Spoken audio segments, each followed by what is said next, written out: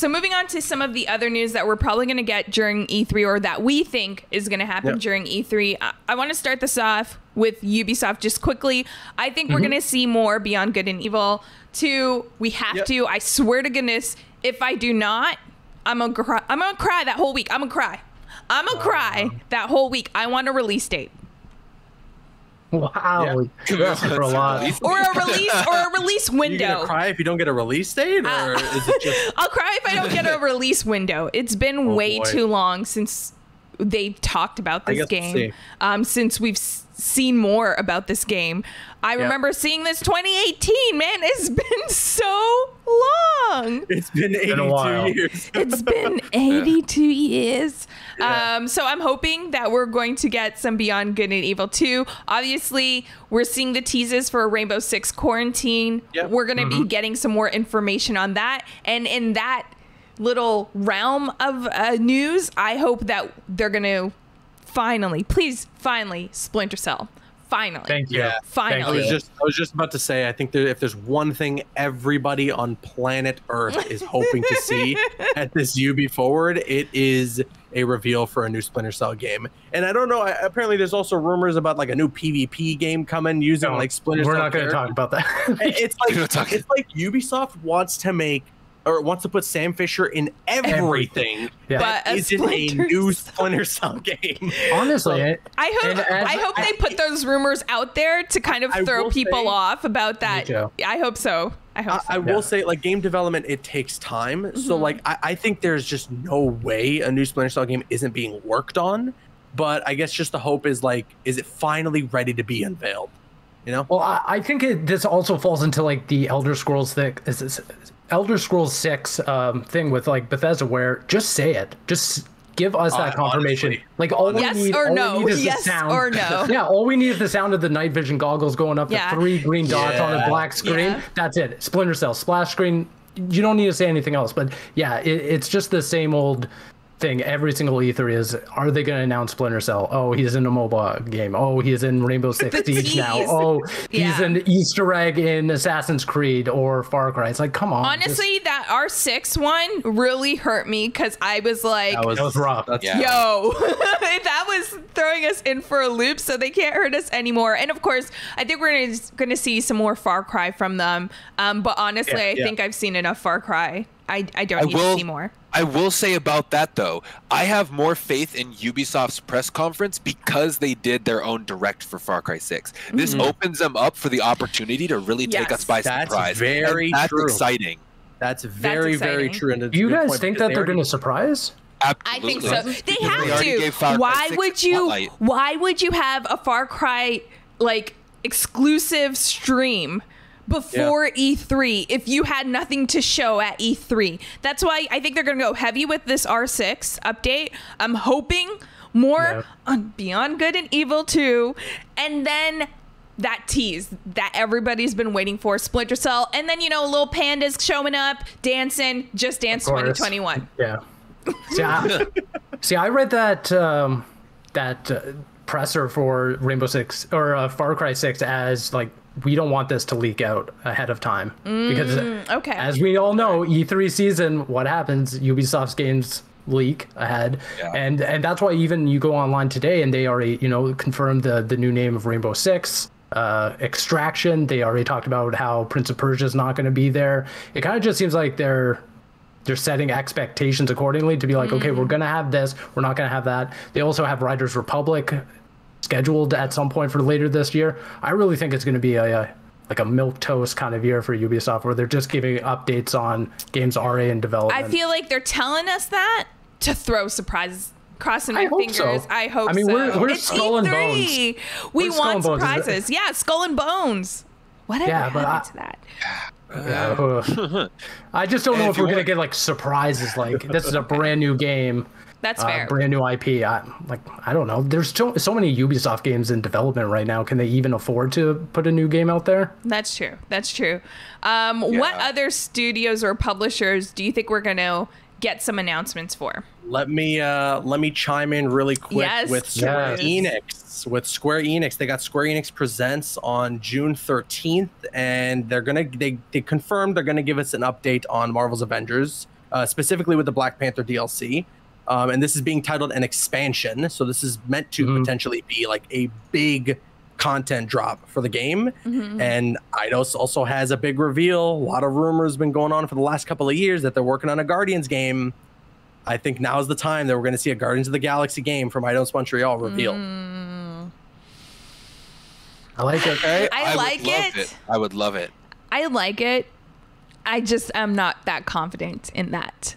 Really? Yeah, I'm just not that confident. Oh, man, I don't know. Guardians of the Galaxy, the guys who made Deus Ex, like I feel like... No, I'm confident in the game. I'm just not confident in terms of... Well, actually, it may make sense because on the heels of Marvel and the rocky starts and kind of launch it had, maybe they're looking to pique people's interest more. Yeah. You know, so having another Marvel IP that people don't expect come in, that makes sense. So yeah, maybe I'm on board with that because I'm gonna go on board with that. It adds up. Eidos being rumored to have been the one developing this game. Yeah, like it just adds up.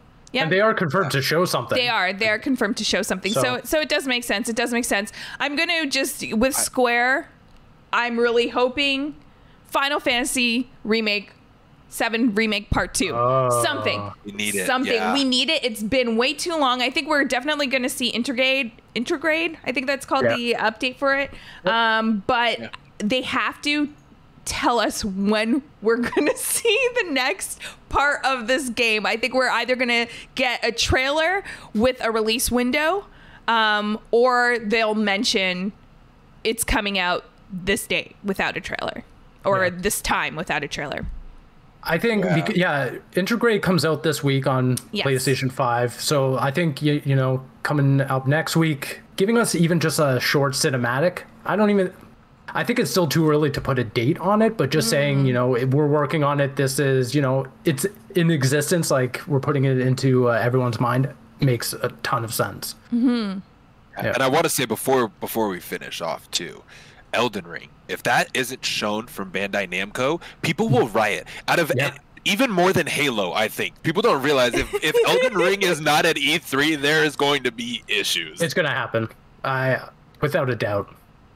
I don't see there being a case where they don't talk about it, especially because like we had that potato footage come out months ago, and that was supposed to be like an internal thing that they were testing, like just to put together a trailer and everything. They're working on something to show us that game. Yeah. And, we go ahead, Malik? Oh, I was gonna say, just to throw it out here, just a random one for you guys. It was about that Harry Potter game that we saw some really janky footage of a while ago. Yeah. I think that's likely, really likely. I mean, I'm hoping for an update on Gotham Knights and Suicide Squad, but I think just considering DC fandom right around the corner. I think so too. I don't think we're gonna get an update on either of those games, although it'll be really cool. Also, the rumors of an Arkham game coming, right? So we're not getting any of that. Let's be real. At very least, anything. I do think that there's a possibility of seeing like a short Gotham Knights teaser and then saying stay tuned for more at DC Fandom. Yeah, maybe a release date. Or something like that. Well, like a bigger deep dive. Well, what else will Warner Brothers show? That's what I mean. It's either something to do with, Back 4 Blood, and then maybe Hogwarts Legacy. Yeah. Oh. The thing with Back 4 Blood, though, is I feel like that game markets itself. Yes. I feel like Back 4 Blood, you literally don't need to do anything except for they already gave the release date. Like, that game is going to sell. Like, if they do anything, it's going to be a beta. But as much as I hate to say this, they don't even need to put a beta out for that game to sell. Like, people just want it. That's true. Masonator says, if you check Rocksteady Studio jobs, they're hiring a lead writer specifically for the Arkham universe for a game. And it's definitely not Suicide Squad because that's too far along to bring in a lead writer now. So I think the Arkham series is getting reviewed or renewed. The Arkham universe, or I guess renewed, maybe you meant, is getting more titles. Suicide Squad might be setting up for the Arkham universe and future games with other popular DC heroes. That's interesting. I think that job posting is for Suicide Squad because there's been a lot of rumors that Suicide Squad is games as a service. So if they want writers, they want them for the content, the DLC. Okay. And studios bring in new talent all the time. It doesn't. Yes. Even if it is a role like lead writer, that doesn't mean. That doesn't really go to show like how far a game is in development. Yeah. Yeah. And I don't. Go ahead. Oh, I was gonna say we don't know much about Suicide Squad, the game, but if they kind of deliver on some of those promises that Marvel was supposed to with the Avengers, they come out with, it's a game as a service. They are going to continually support it. They're constantly given, content. They can do that with the community that they have. Mm-hmm. Yeah. That's true. That's true.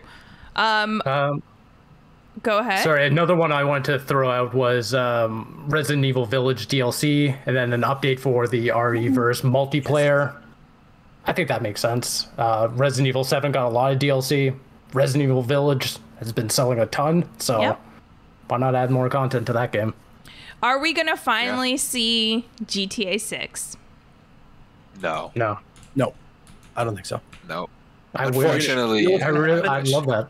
You're gonna see Rockstar's logo, and then it's gonna be an announcement that GTA 5 is coming to the PS6.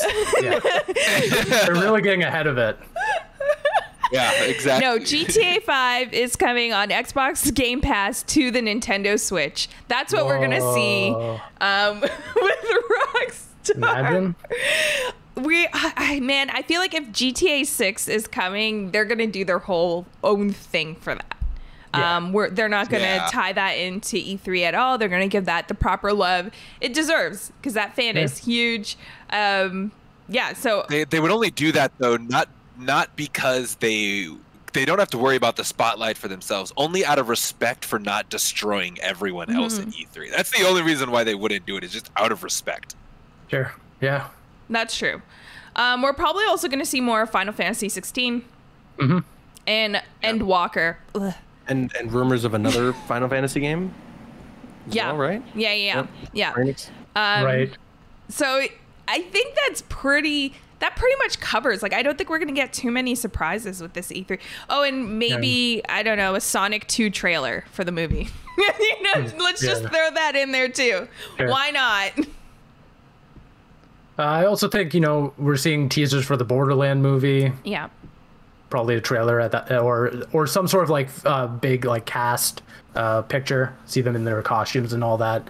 We're seeing those not a silhouette.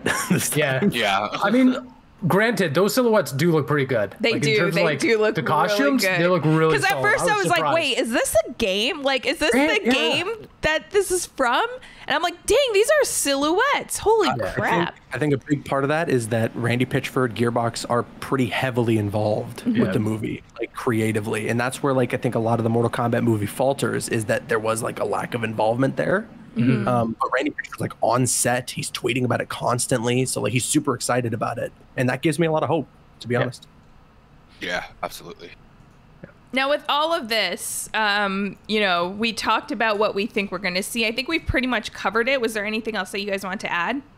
I just want to throw out one. It's unsubstantiated. I don't know who would announce it, who would do it, whatever. I don't really care. I just want a Simpsons Hit and Run remake. Anyone could pick that up. Anyone could acquire the license. Just give it to me. If anyone would do it, it would be Xbox, and it would be on Game Pass. Oh, sure. Yeah, just give it to me. Just give it to me. Just redo all the assets, up-res it to 4K. I'm good with that. Malik, do you have a dream announcement for this E3? Oh, why would you ask me that, man? I want Elder Scrolls so bad. I know I'm not going to get it, which is fine. But, like, honestly, I've been on this kick of like space games, and Starfield is the one thing that I'm mostly looking forward to, because that feels like the most realistic yet hopeful title. Like that's something that I can get excited about and know that I'm going to get something out of it. Everything else is like, I don't even know if this is going to be shown.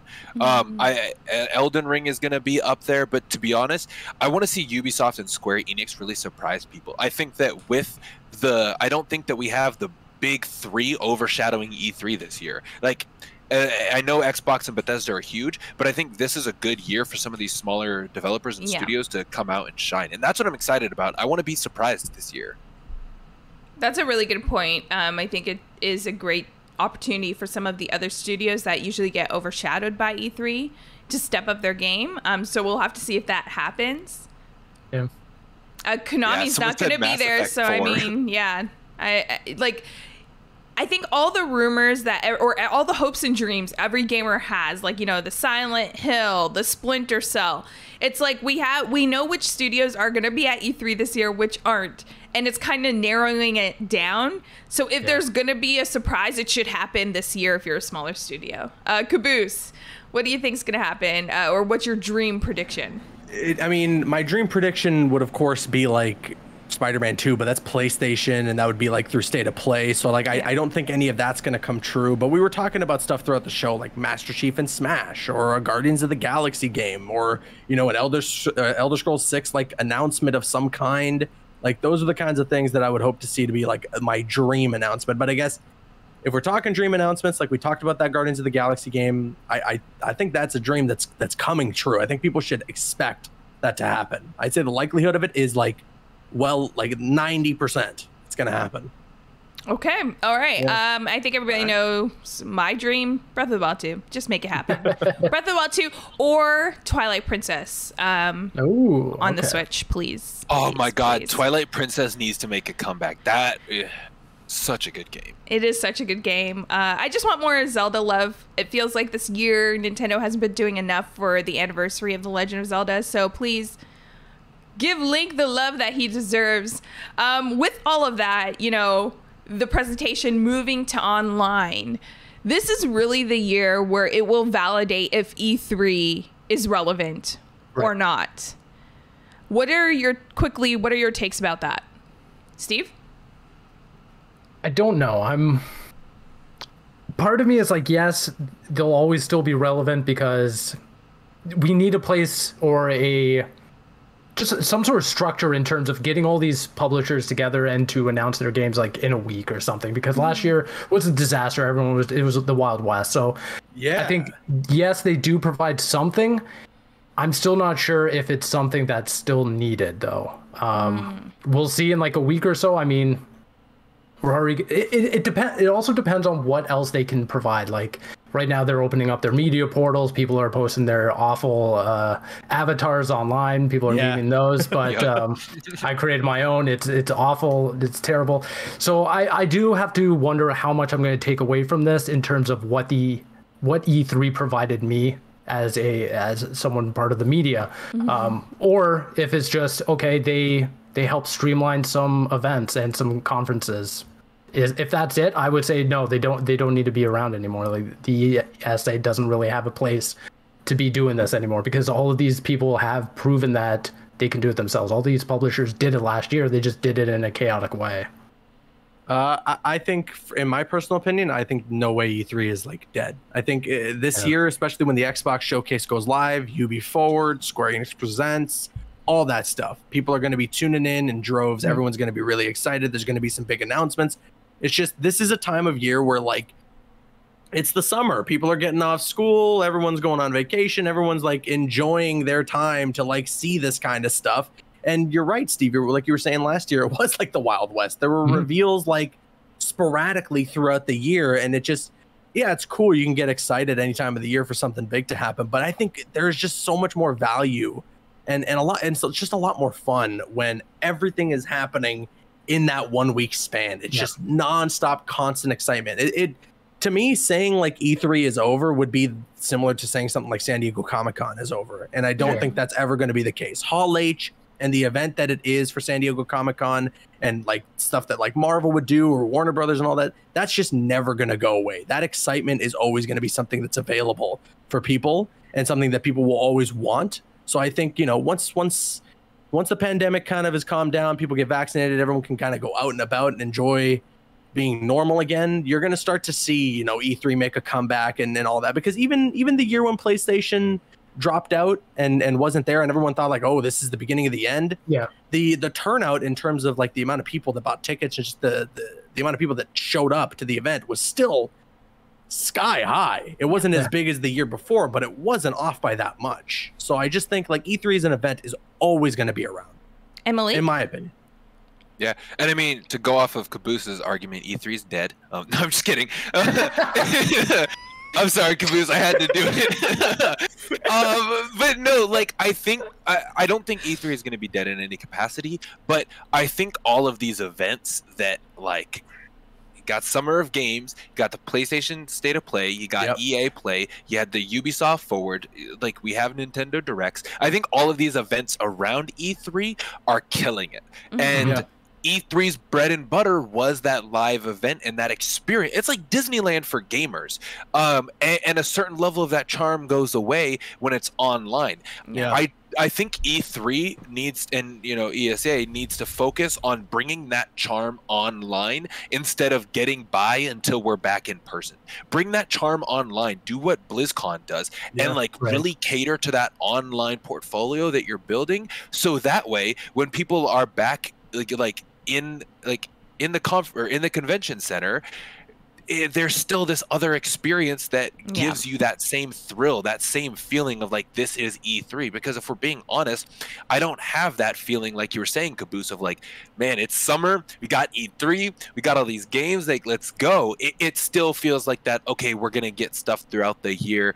And honestly, it's really tiring to have to kind of plan around all these separate events that are happening outside of E3 that should have just been at E3. So it's like this catch-22 of like, I want E3 to do well, but the people pulling out and putting on their own events are killing it. Yeah, I agree, Malik. I feel like, E3, what's special about being at E3 is that you're there at E3. It's just the excitement of being out on the show floor, and seeing all these games that you could get your hands on, and in the long lineups, talk to like-minded media members or now like-minded fans about your fandom for these games, and that's what makes E3 special.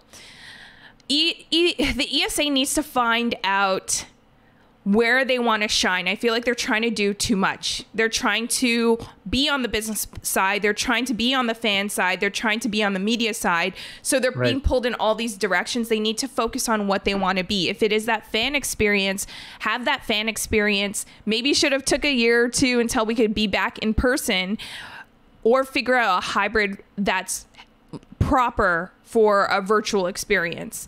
I think now with all these other studios, like you said, Malik, pulling out or like even just doing things on top of their E3 presentation, E3 loses the lackluster of being this exclusive gaming event of the year where everything's going to be announced. Now you have the Game Awards competing with that as well. So it's definitely not easy being the ESA and trying to figure all those things out. But I do feel like their relevancy really depends on how focused they are on the one or two things that they want to focus on. And I also think that it is going to depend on how Summer Game Fest continues. Yes. In a year, like say next year when conventions start opening up again and we can all start going to these events, does Summer Game Fest still live on as a digital only event? And in that case, is media and influencers and just enthusiasts still going to go out to a convention hall, or are they going to say, well, I could get similar announcements or something like that at Summer Game Fest from the comfort of my own home? Yeah. Like it really depends. Like, is it going to come down to, sorry?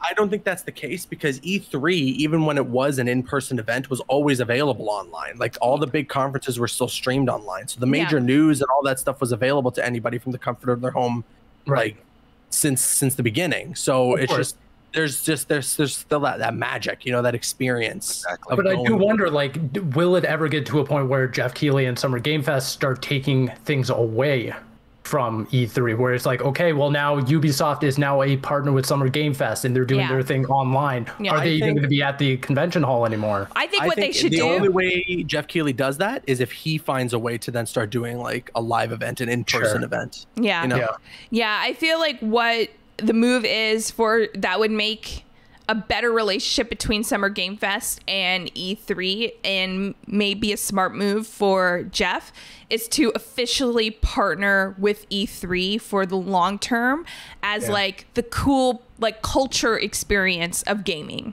Right. You know, you get the games and the presentations at E3. Everyone has their business meetings behind closed doors. You get your hands on the games, but we're bringing like the, you know, not celebrities, but like the gaming celebrities, you know, to the gamers, right? That culture of gaming.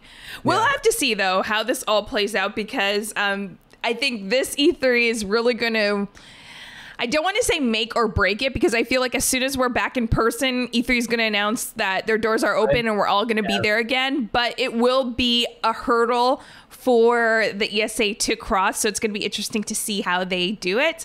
And we'll be tuning in, and next week bringing you guys updates on some of these shows. So I'm looking forward to that. In the meantime, what do you guys have on going up on the website? If you want to go first, or yeah, I'll go first. So yeah, tomorrow my review for Ratchet and Clank Rift Apart goes live on Squad State. So I'd really appreciate if you guys head over there, 10 o'clock a.m. ET. Check it out and yeah, share it if you want. But yeah, it would really mean a lot if you guys go and read it. Yeah. All right, cool. That's all I'll say. Okay, all right, Malik. I've been playing a lot of Dying Light on stream with Dying Light 2 coming out. I had to buy some new pants because that game is terrifying. Aside from that, though, we get the Battlefield 6 or Battlefield 2042. If you've been paying attention to leaks, we get that announcement this week.